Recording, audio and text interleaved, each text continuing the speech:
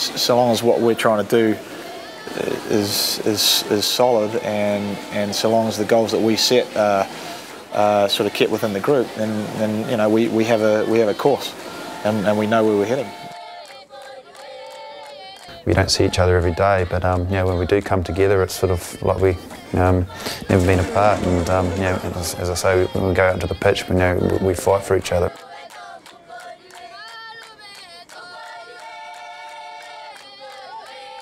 I think having played Serbia and then Slovenia and getting it for that really solid Eastern sort of European bloc of countries, we were confident. It's always something special at the World Cup. You know, there's always a couple of teams that are underdogs that do quite well. And I think if you look back in the history of the game, we're going to be right up there with the best of them. The worse things that started happening, the badder that a thing would happen, the closer the team would get. You know, it was like 300, that movie 300, when, you know, you've got the world against you kind of thing. Or what are you going to do about it? You know, lie over and die, or you know, or at least you know, go down fighting.